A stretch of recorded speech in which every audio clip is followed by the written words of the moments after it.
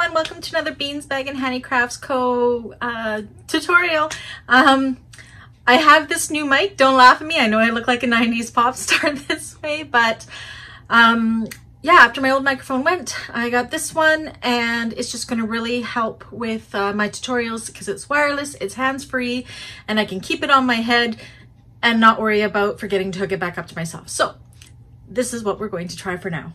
Anyways, today we are going to make the Brissa bag by Shamballa Designs. This is an older pattern. I have made many of these bags. I love this pattern so much. It's minimal pieces. It's an adventurous or boisterous beginner, I would say. The hardest part is actually this oval bottom, but during this tutorial we found a way to overcome that, so it makes it not so hard at all. So let me show you some of the features of this design. It's got these decorative connectors, which I have used Giardini Edgepaint on. In the video, I am doing the option for the raw edge connectors, the vinyl or self-healing fabric bag. I've never made this one in any kind of fabric, but you definitely can. There's instructions all through the bag on how to do that. So what I like about this is its shape. It's so unique. It almost looks like it's a pillow. It's awesome. So the sides here, it can expand out more. You can undo these and it gives it a whole new shape again, which makes it an even larger bag. The inside, it's a large bag. The inside has a zipper pocket. This one here, I added a slip pocket. This is not in the pattern. This bag I'm actually doing for a client, so she wanted to add in that slip pocket. So slip pockets are very easy to add in. Interfacing for this bag, I use Pellon flex foam on the exterior pieces and SF101 as my woven interfacing. If you need a source for all those, I do sell them on my web store. I will put the links down below in the description. I am located in Canada and my shipping isn't too bad. So if you are looking for that, you can buy them by the meter or by the bolt. It's completely up to you. So that's all down there. All my hardware is from Emmeline Bags, where I get the majority of my hardware from. This one is done in the Emmeline Bags Rex metallic gold vinyl, and my lining was just something in my stash and I do not know what it's called. I just know it's called blueberry something. I don't know who it's from. I am terrible that way. I probably should have looked at the selvage before I cleared out my garbage, but I did not. What else to say about this bag? It's domestic machine friendly. I mean, I do all mine on my Titan, but before I had my Titan, I made many of these on my GQ20 10Q. I think I even made one on my Alna 680 quilting machine. So it is completely doable. This is one of my go-to gifts when I have to come up with a fast sew. You could sew this together in an afternoon, easy. What else to say? Yeah, I said I'm using a Tech 70 thread. I used a size 18 needle on my Titan TN 1541S. And again, it's just one of my favorite patterns. So again, thank you, Sammy, for allowing me to do videos on your amazing patterns. And I guess I will see you guys on the other side. Let's get started. So what we're going to need are rivets, 3 magnetic snaps, 4 1-inch rectangular rings,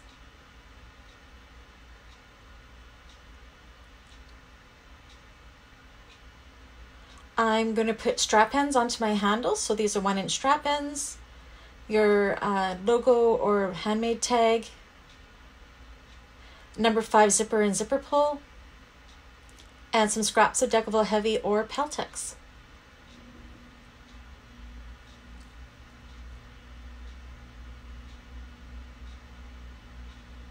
Okay, exterior pieces. You're going to need your 2 lining contrast bands, your 8 contrasting connectors, your lining and exterior bottom panels,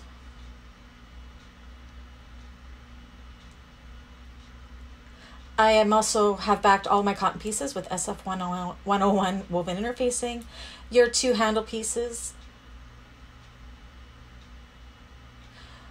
I have cut 2 lining pocket pieces.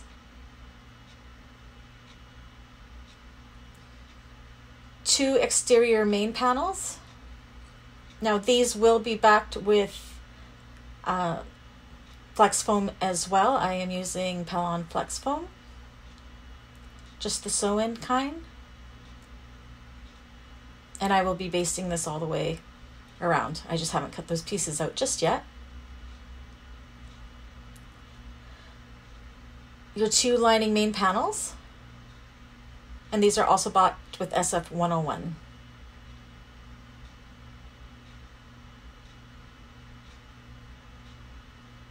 Okay, so now I'm going to take my 2 exterior main panels and my handles and my bottom piece. I'm going to prep them. As you can see here, I've already done my handles, and I have put foam on the back of my bottom panel, my bottom piece. If you need to try to condense this foam, you could always use a zigzag stitch around the end, but because it's sew-in foam, it has to go right to the end. Okay, so now we have our 8 connector pieces. So I'm doing these first because I am doing the raw edge option for this, and I'm going to want to edge coat them. So I want to give it time for my edge coat to dry. So take 2 pieces, put them wrong sides up, a piece of double-sided tape. Oh, this is tough tape.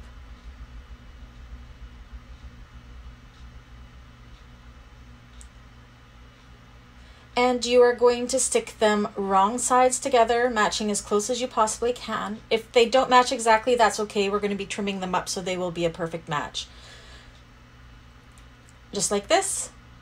And then what we're going to do is we're going to take this to the machine for all of them. We're going to top stitch around this edge with 1/4 of an inch seam allowance for all the pieces. So here they are. So you can see mine isn't perfect.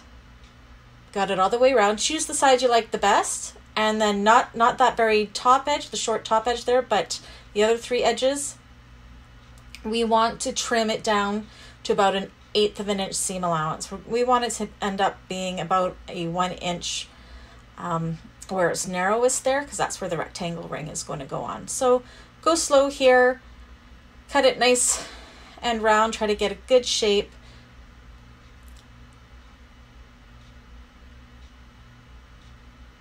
So these, because we're using vinyl, you can use vinyl, leather, or cork for this, and the edges are left raw. This is option 1 in the pattern, just like this. And then what I'm going to do is I'm going to edge coat these. So if you need to see how I do edge coating, I do have a tutorial on that. I will put it down in the description below. And here we go. This is all edge coated. I use 3 base coats, a color, and a glossy finish. So that gives us 4 connector pieces.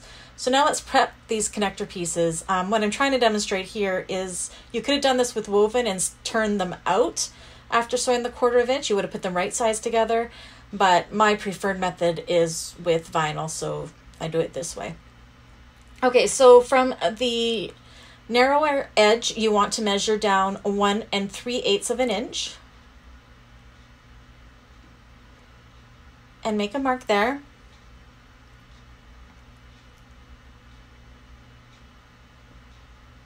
Okay, I'm going to take a small piece of double-sided tape again.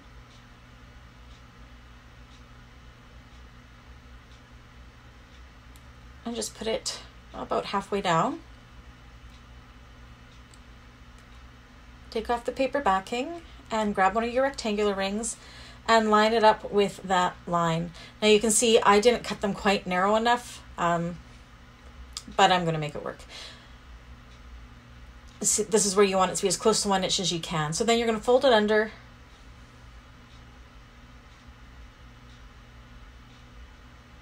and secure that edge on the back of that with the tape. Kind of smooth it out. Just like that, and do that with the other 3. Okay, so now what I'm going to do before I put them on the exterior panels, and I want to mark my rivet spots. So I'm just going to eyeball it. I'm going to put 3 rivets into each of these. So I'm just going to draw my holes on with a removable ink pen and try to keep them as consistent with one another as you can.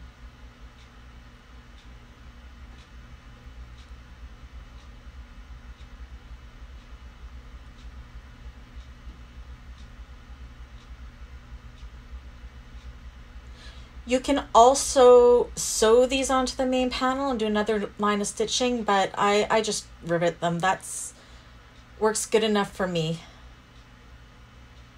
She has both options in the pattern. So once we figured out our rivet placement, what I'm going to do is I'm just going to take my hand punch and I am going to punch out those holes. This is just going to make it easier when we go to actually rivet these onto the exterior main panels. So just like that, go ahead and do that with the other three. Okay, so off camera I went ahead and I installed my bag tag. So she has it on the pattern piece here where you put it. So just use that as a guide. It's perfect placement.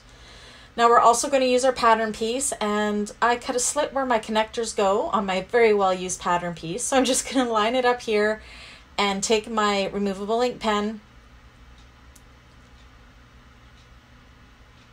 and draw through that slit, that 1-inch line, which is going to be where our connectors are going to be placed. Do the same on the other side, but flip the pattern piece wrong side up and do the same thing.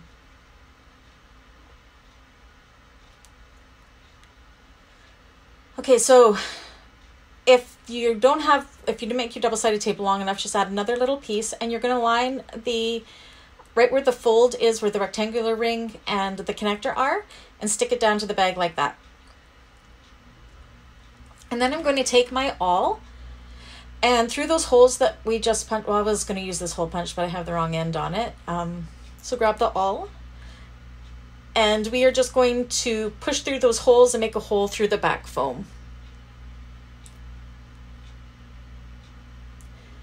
And then grab your rivet. I'm using the medium rivets from Emmeline Bags here.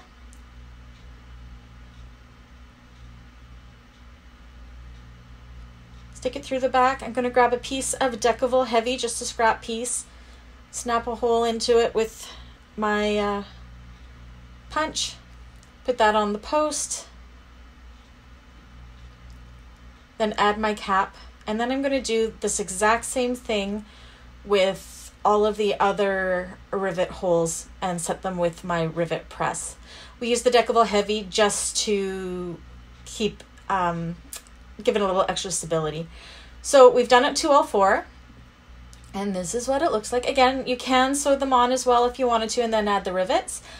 I went ahead on the back piece and off camera put in my male magnetic snaps on the back side of the bag, and now we are going to do the female side of the magnetic snap. So again, we're using our pattern piece. We're going to line it up, and we are going to mark the placement for our female magnetic snaps on both sides of the bag, or of the front panel here.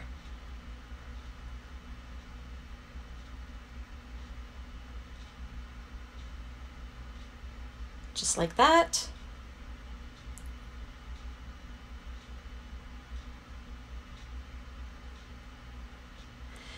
And then install the magnetic snap. So I'm just using my washer to mark where the prong holes are going to be cut, like so. And then I'm also going to mark those prong holes on our stabilizer here, just to again add a little extra stability behind the snaps, because they will be opened and closed quite often. And I'm going to take my X-Acto knife and cut those slits through there. You can also use a seam ripper to do this. Just be careful not to go too far, just the length of those lines that we drew. And also cut your slits in your Decaville Heavy or Peltex pieces here.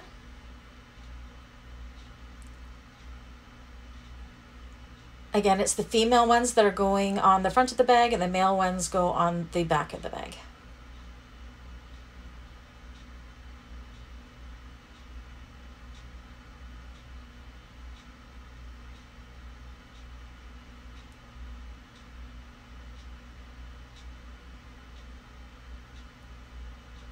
And once it's through all the layers, take your piece of Decaville Heavy, put it over top of the prongs, like so. Put on your washer, And then I use the edge of my table to push my prongs to the center. I know some people push them to the outside. I have always pushed them to the inside. I don't know if it really makes a difference. And then I just take my mallet and I just kind of give it a slight little tap there just to make sure they're nice and flat. And take a piece of Gorilla Tape or duct tape to put over top of those prongs just so they won't wear on the back of the lining. So go ahead and do that to the other side. Okay, so now we are going to work on the pleats of the front. Again, we're taking this very useful pattern piece, and I have cut the markings where the pleat markings were, and that's just to make it easier to run my pen through them to mark the pattern piece. So go ahead and mark all nine lines on each side of the panels. So we've got 9 on the left and 9 on the right.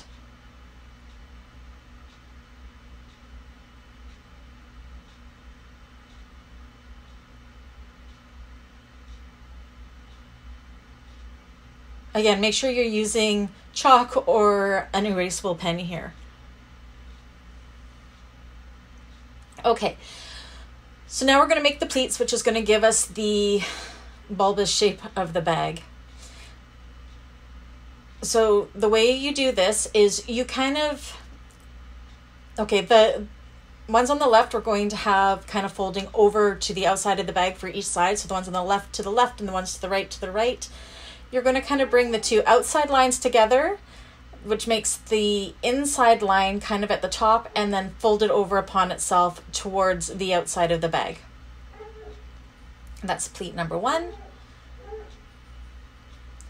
We're going to do that again with the second one. So we're doing 3 pleats per side, 6 pleats in all on each panel.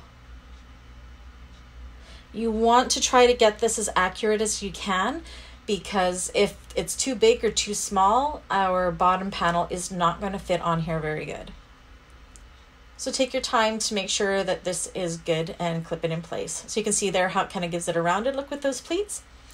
Now we're going to do the same with the other side, but we are going to make the pleats go towards the right, so the outside of the right side of the bag.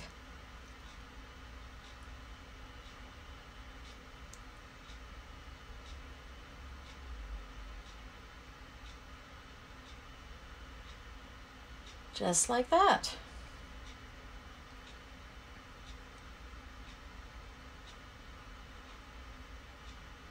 Okay, and then we're going to take this to the machine and we are going to base them in place there with an 1/8 of an inch seam allowance on the front and the back panels. Okay, so this is what it looks like. This is how we get that beautiful shape to this bag. Now you want to make sure you've marked your centers on your bottom and your top of your main panels, again folding them in half and just clipping notches or marking them with a pen, whatever your preference is. So take one of them and kind of make it so it's kind of curving in, I guess, and the other one so it's curving out. That way they're just easier to sew together because they're kind of the same shape. So we are going to be clipping up the left and the right sides here. We're leaving the bottom and the top open. So match up your raw edges of each side.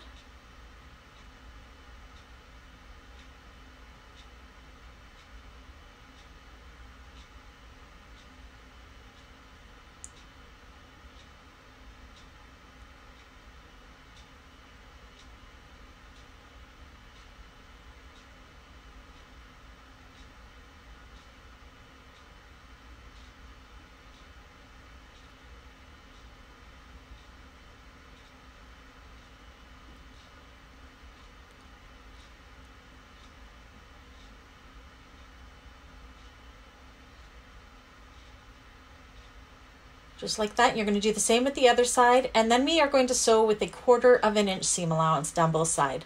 So here we go. We have a nice big tube. I like to just make sure that my magnetic snaps line up here. Then I know that I was accurate. Okay, so we want to make sure again that we have our centers. So we're going to take our bottom piece. This is the hardest part of this whole bag. We want to find the vertical and horizontal centers of our bottom piece. So again, just fold them in half one way and do small snips within the seam allowance. So like 1/8 of an inch snips.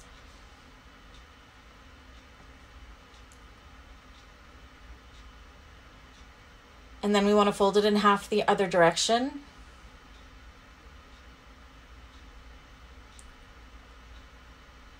And find the center of the curved sides. Again, I like to use snips just because snips don't wash away. You can see them the whole time, but make sure they're small enough. Just like that, so we have our 4 snips. Now we're going to mark our snips on the bottom of the bag, marking all 4 centers. Use lots of clips here.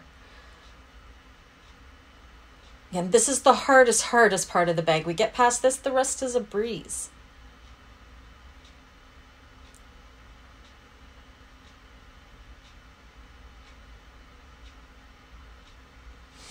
So first clip the 2 long side centers.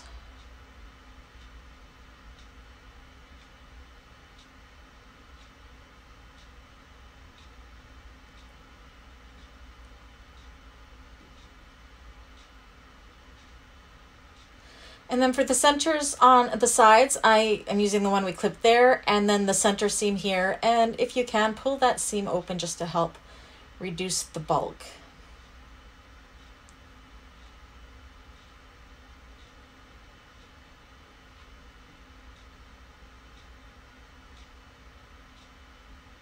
And do the center on the other side. Pulling that seam open.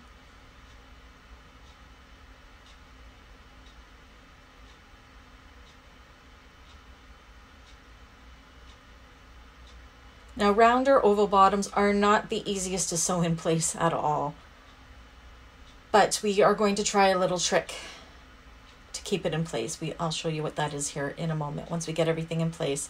So between the centers, evenly distribute that fabric, avoiding any nips or tucks on the bottom panel.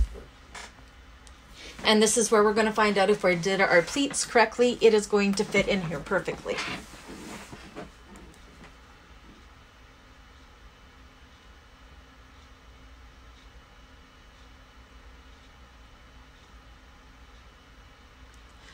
So I've made many of these Brissa bags, and this is the part that I struggle with the most when I take it to the sewing machine. Usually when I take it to the machine and I am sewing around this oval, my clips are falling off and my bottom panel is coming out of alignment, and it's usually just a really big hot mess. I know that some bag makers like to use staples. I have tried that, but and it worked really well. I just hate having to go back and pull out the staples. I always have a fear that I'm going to leave them in the bag.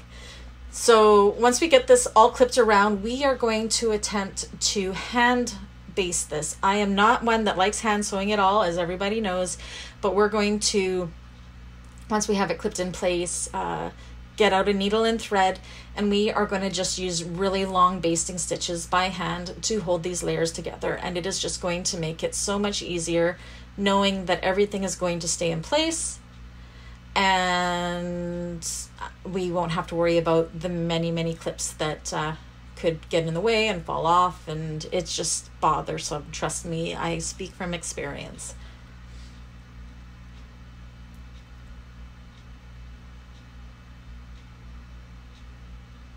So I'm happy to say our bottom fits in perfectly, which means we did our pleats to the right size. If it was too big or too small, you'd either have to trim the bottom down, but then you risk having an uneven oval on the bottom, or going back and pulling out the basting stitches of the pleats and redoing them.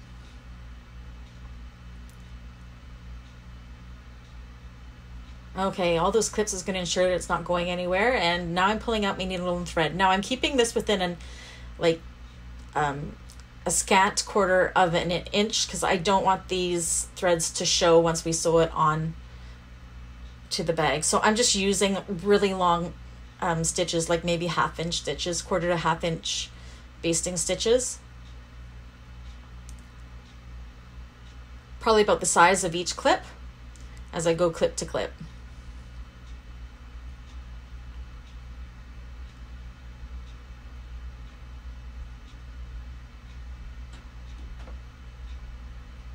Just like that. So continue all the way around hand basting it, and this is what we got. And I really think this is going to work fabulously. So now we're going to take this to the machine, put it main panel down, and stitch around with 1/4 of an inch seam allowance. And oh my gosh, look, it turned out so good.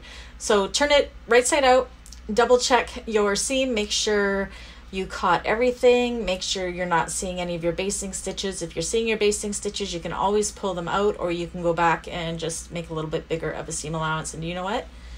Turned out pretty good. That is definitely the way I am going to do the bottom of this bag going forward. So press out all your seams, and just like that, the exterior of our bag is done. This bag is so fast to sew together. You can get it done in an afternoon easily, and it just looks like it's super fancy and super nice. So that is what we got. So to give you an idea of what it looks like, we snap it in. It's kind of flimsy right now because it doesn't have the lining in it, but just to make sure that our shape is looking good. And it is. She's looking gorgeous, and our bottom seam looks perfect. So there it is. That's the exterior of the bag.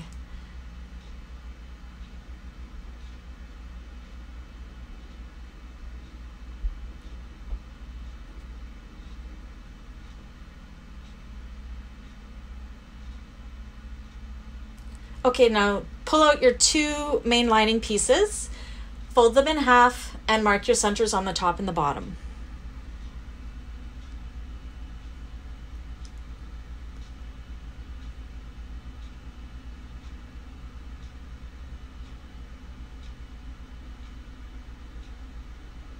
Can I do this just by folding them in half?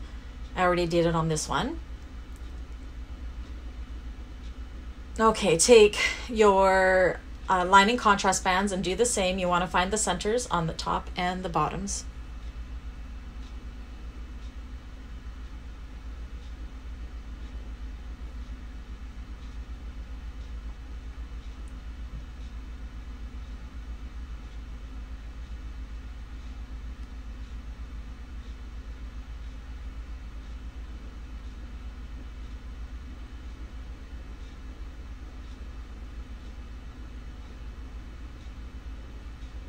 Okay, so we're going to lay out our first panel, and this is what it's going to end up looking like. So we want to take them and put them right sides together, match up our centers,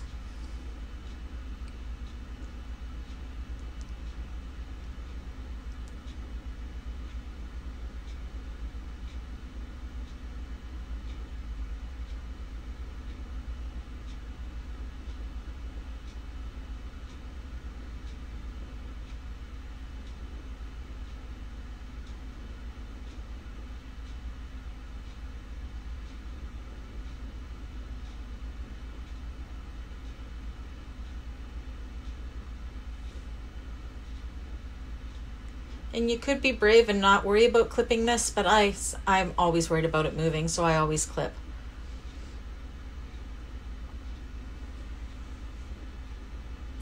Okay, so what we're going to do now is we're going to take this to the machine, and we're going to stitch this together with a 1/4 of an inch seam allowance. But while I'm at the machine, after that's done, I'm going to flip it over so the seam is pointing down towards the lining. And then I'm going to top stitch on the lining side with an 1/8 of an inch seam allowance. And I'm going to do that with both lining panels. Okay, this is what it looks like. Top stitch, the seam is going the right way. And we're good to go. Okay, now what we're going to do is we're going to install our 3rd magnetic snap. So we're once again going to use our pocket piece. She has it marked right on there where it's going to go, and you're going to mark where the center of that snap is. You're going to take your washer, just like we did with the other 2 magnetic snaps, match that circle with the circle on the washer, draw the 2 slits where the prongs are going to go, cut them, have your piece of deckable heavy as well for that extra security behind the snap, as it will be opening and closing a lot. And I'm going to install them both on my panels. Okay, so the one with the female snap, that's where I'm going to put my lining pocket piece. Now, I'm not going to do that with you on camera. If you want to see how I do that for easy turning, I do have a class for that, and I will put that down in the description if you need to know how to do it. So this is it done, and as you can see, I left the bottom of that pocket open, and that's so we can close up the turning hole in the bag later on.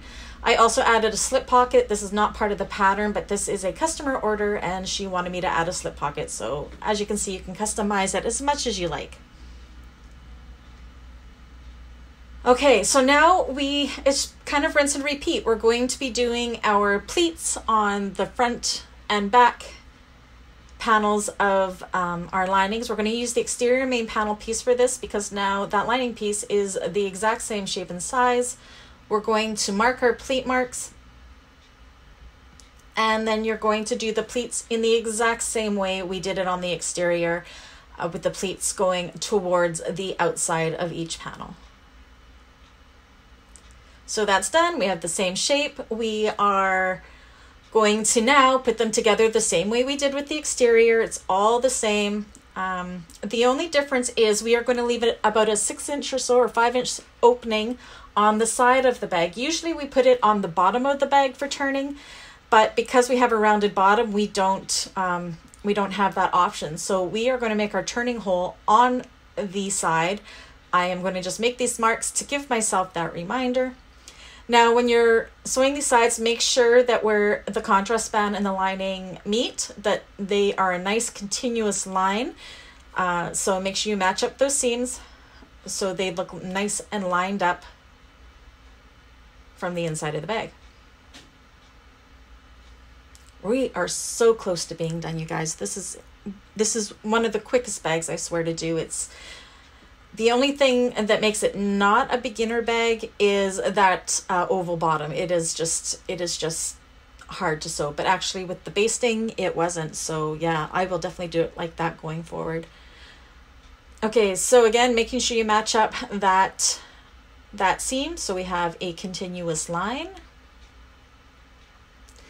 And on this side, we will be just sewing the whole way down. You don't need to leave a turning hole on this side. We only need it on the one side. And you can choose. It can be the left side or the right side. It's completely up to you.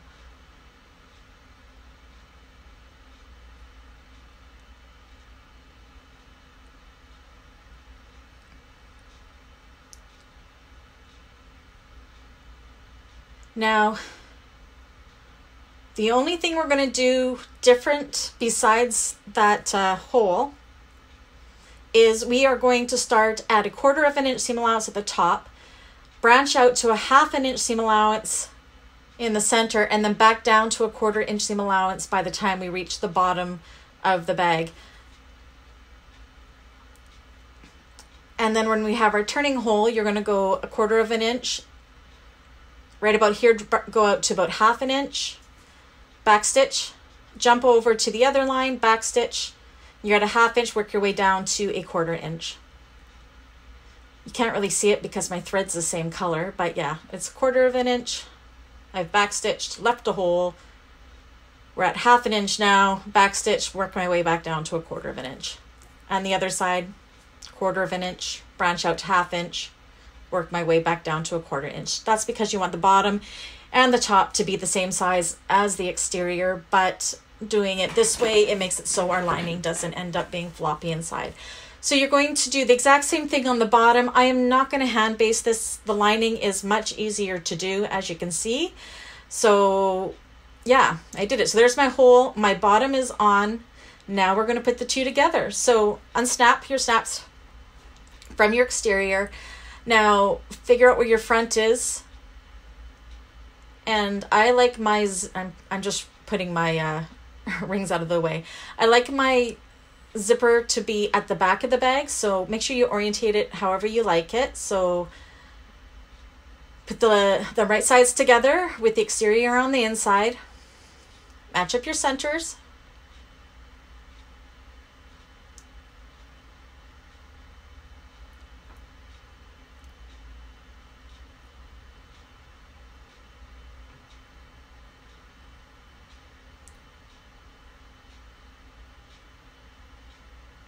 Match up your centers on the back side. I like to do my 4 centers first just because it's easier to evenly distribute that fabric in between those center marks. Okay, and then we're going to match up these seams. If you can, open up these seam allowances just to make it a little less bulk when we go to top stitch.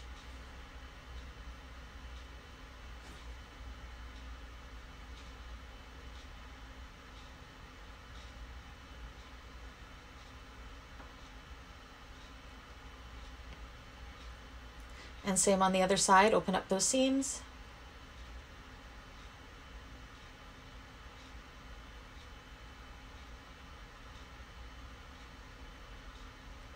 And then in between those centers, make sure your rectangular rings are down because you don't want to run over those with your needle.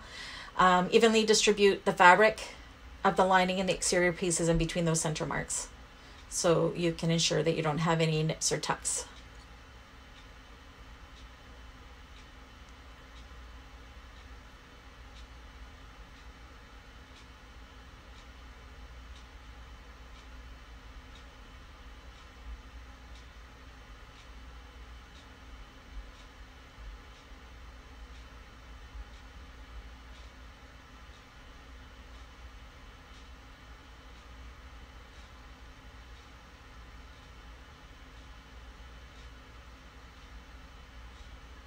This bag comes together so fast. This is one of my go-tos when I need a last-minute present for somebody. You can get it done within a couple hours in an afternoon. There's minimal pieces, which is amazing. And the construction is actually very simple. I would say this is a boisterous beginner bag.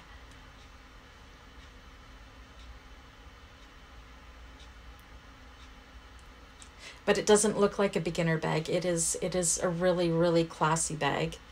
And it has a very unique shape, as does most of Shamballa bags. They all seem to have something unique about them, which makes it why I love them. Okay, so I'm going to be putting this down on my machine and sewing from the inside. We are going to be using a 3/8 of an inch seam allowance to sew this seam.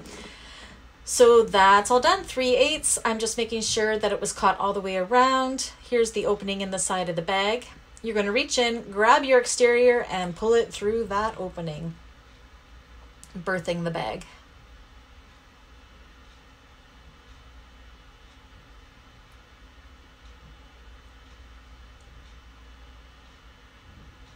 Super easy to birth this bag.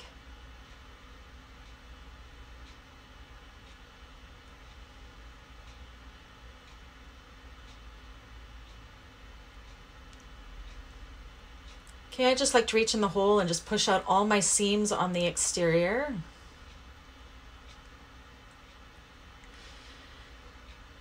And then push the lining inside the bag. This is a little awkward sometimes, but just stuff her back in. Okay. And then along that seam that we just sewn, you're going to massage it down and even up that seam. And then I like to use clips just to keep everything in place while I top stitch. It's also a good way, as you're doing this, just to go and make sure that there are no holes or anything sticking up through that seam, because you definitely don't want the top seam to come apart. But I can see all my stitching is here, nothing is separating.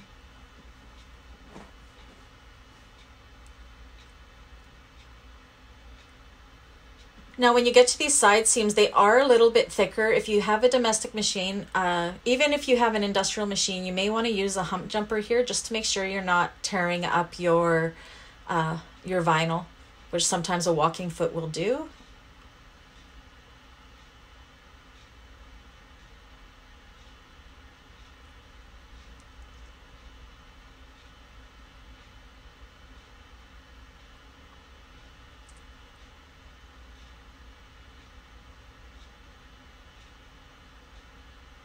I am not afraid of clips. I love Wonder clips. Well, these aren't actual Wonder clips. These are just like knockoff brand.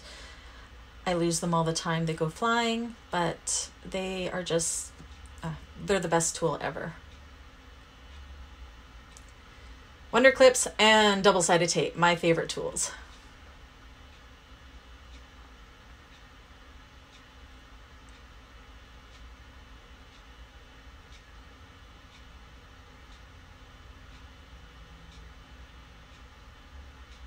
And on this seam here too, you may need to, it's another side seam.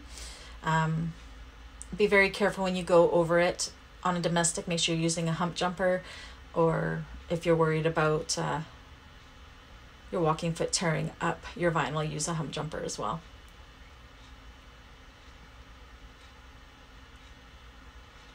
My machine doesn't usually have issues going over those thick seams.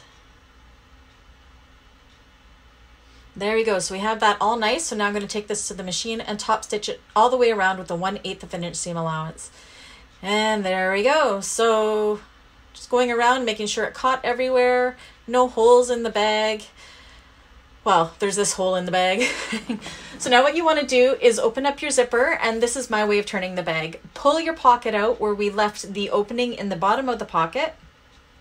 Reach into the bag through that pocket, find that side hole we left for turning, grab it with your hand and pull it back through that pocket. It's a little bit awkward, but trust me, it is so worth it. This is how I close all of my birth bags. Okay, so once you have that out, match up the raw edges and clip them together.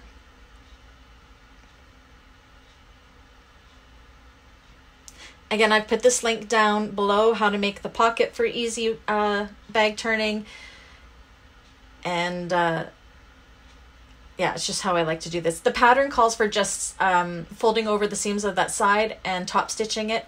This way you don't get that ridge in that lining. I can never make it look nice. That might just be a me thing, but this way, doing it this way avoids it. You have the ridge in the pocket when you've sewn it, but nobody sees the inside of the pocket. Okay, so take that to the machine, and remember we're doing that with a 1/2 inch seam allowance because it's on the side, and then I'll be stuffing that in and closing up my pocket as well.